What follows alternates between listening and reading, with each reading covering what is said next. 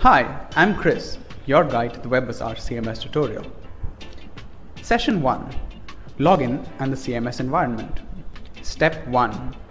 Write your URL in the address bar and make sure you press enter. Coming up next. Logging into the CMS. Please enter your login ID and password and make sure you don't tell anybody your password. This is your admin page where you can see all your account details. Let's describe the important links and tabs in this page. 1. Home and logout. Make sure you log out when you're not using the CMS. 2. Top menu where you can access your account, site manager, and request Webbazaar for changes.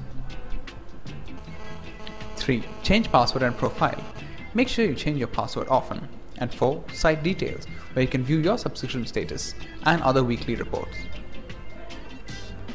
Thank you for watching. For any more assistance, call us on 080 699 6666.